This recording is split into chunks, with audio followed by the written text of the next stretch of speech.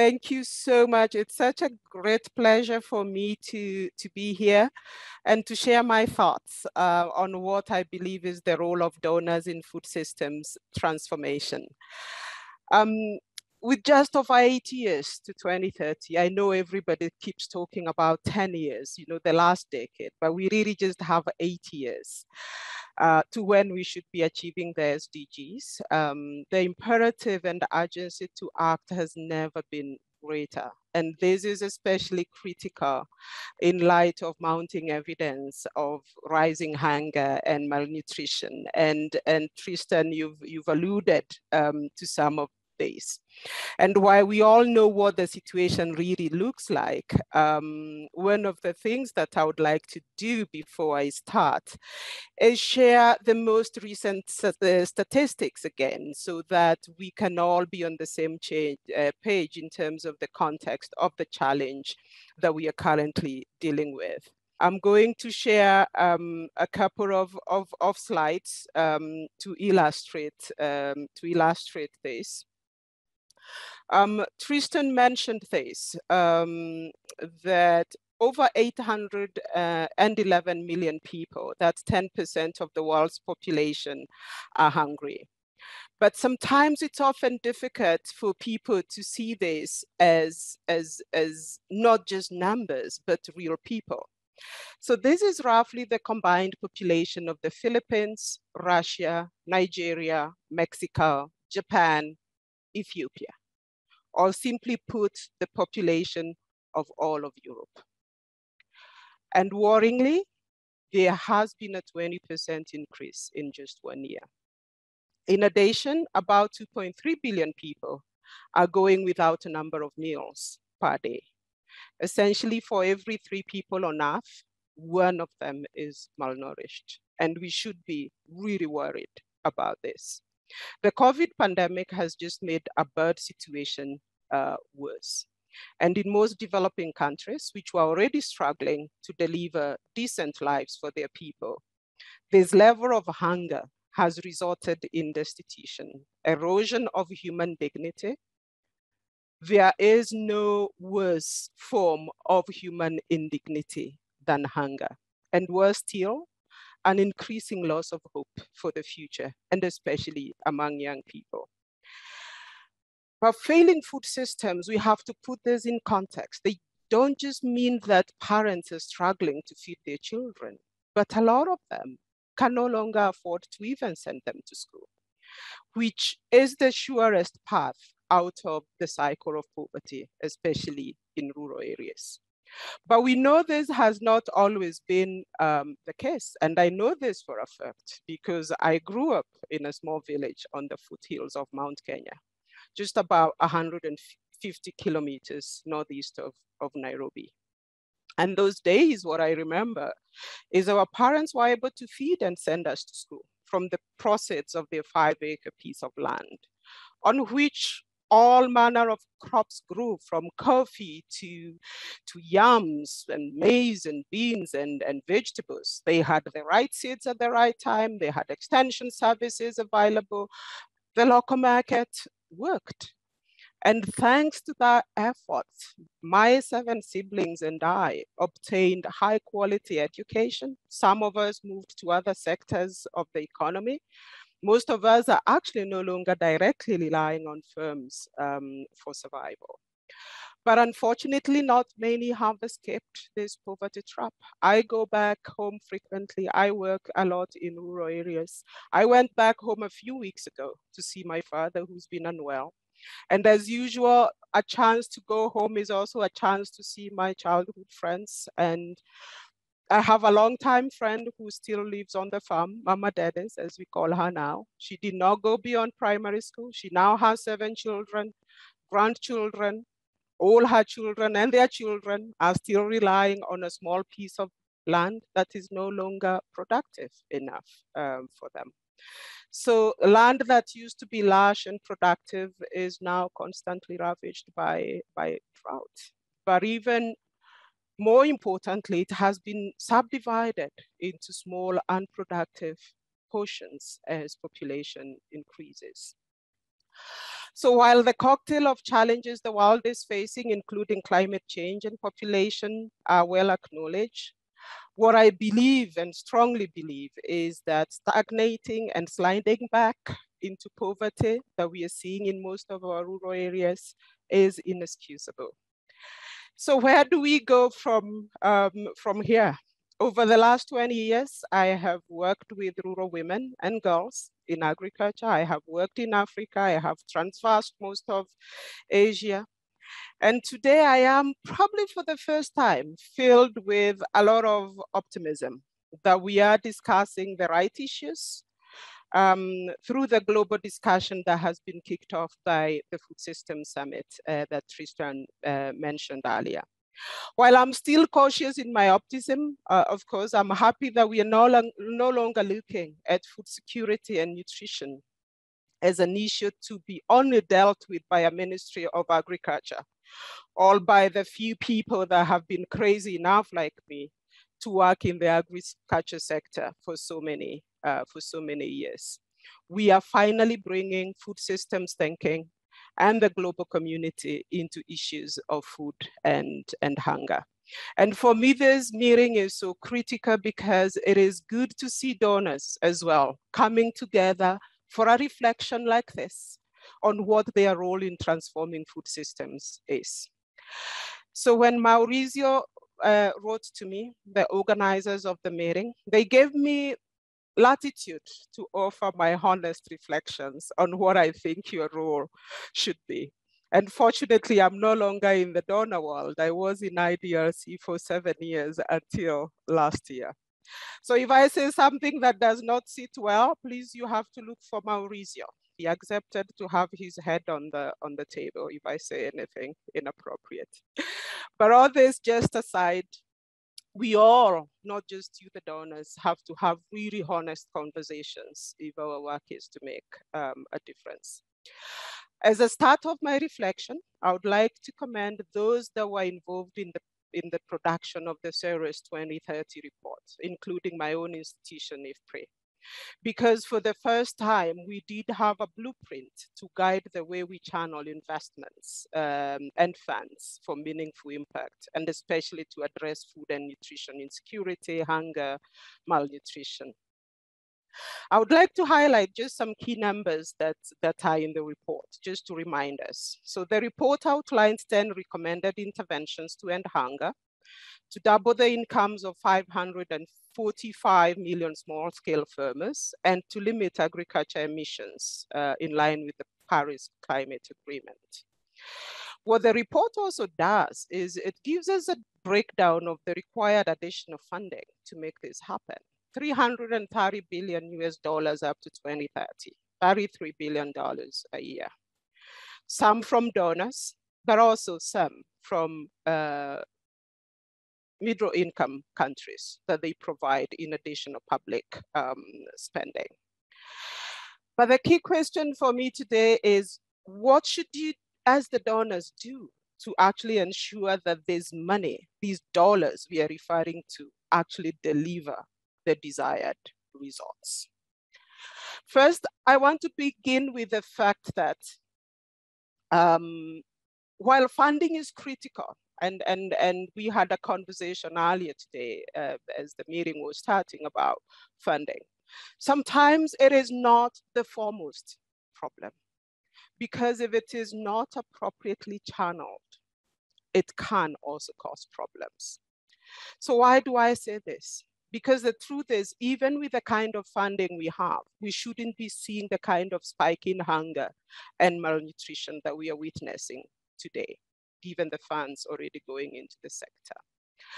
Through my work with governments, with private sector, and with development partners over the past many years, I believe a redesign of donor funding approach must happen. Otherwise, any additional funding that we are calling for could potentially go to waste. So while I agree with the 10 recommendations of the CEST 2030 report, I would like to propose 3 broad areas requiring radical change for donor funding to work. I am going to be a bit territorial here and use Africa to illustrate my thoughts. because that's where I am from. And after all, I think I can't get away with calling our spade a spade. So first, prioritization, prioritization, prioritization.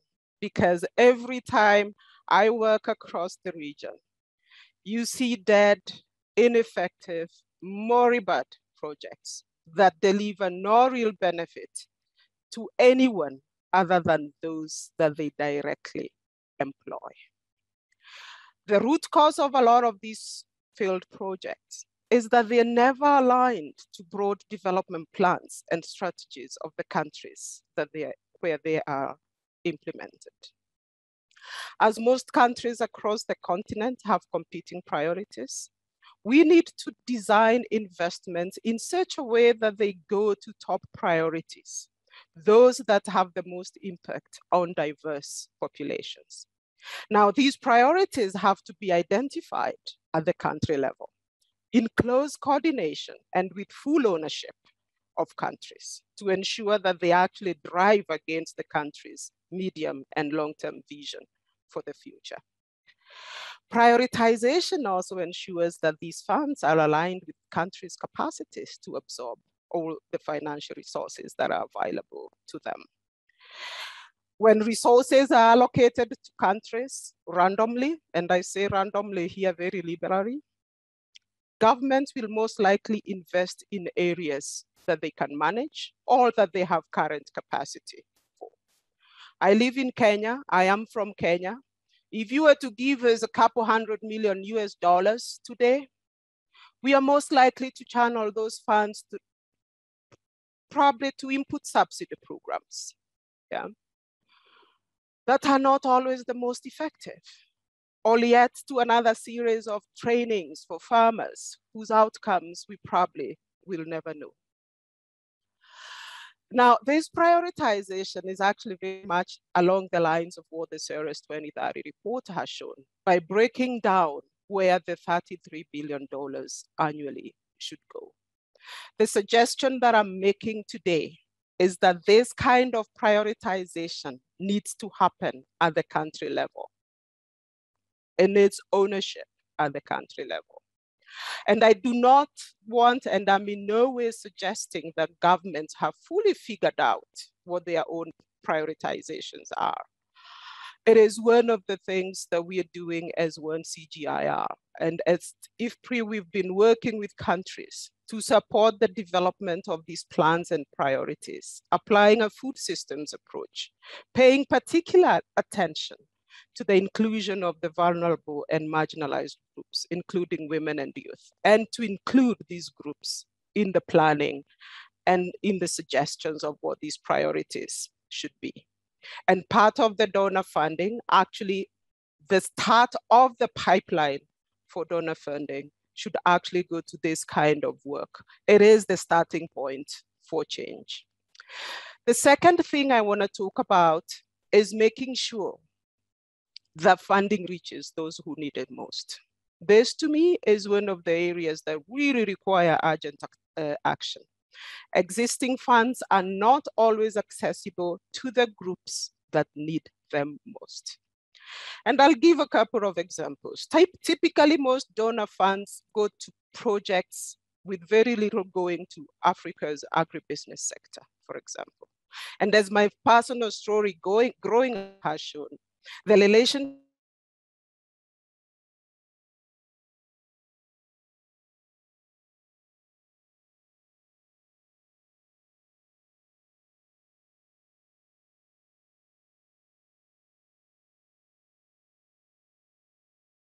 whether these markets are national or they're regional. But these SMEs hardly attract the kind of funding that they need.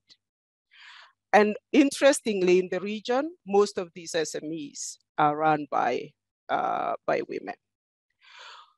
We have seen funds meant for businesses being channeled through development finance institutions that are not designed for the needs of the producers, of SMEs, or of women-owned businesses.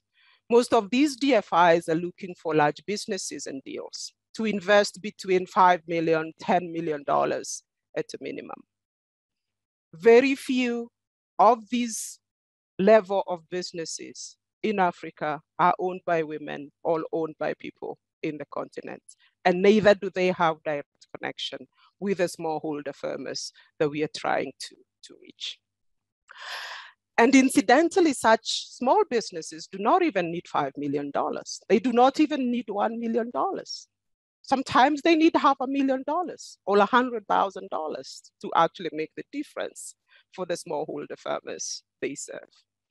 And so my call is that investment funds should be redesigned to meet the needs of these businesses. In the long term, this will actually support much broader agendas like the African Continental Free Trade Area. I'll give one quick example from India as well. Yeah. In India, a lot of women farmers are not recognized as bona fide farmers, but we know the roles that they play in food systems, right? They are regarded as wives or daughters of farmers. As a result, extension and investment programs are not always designed for them.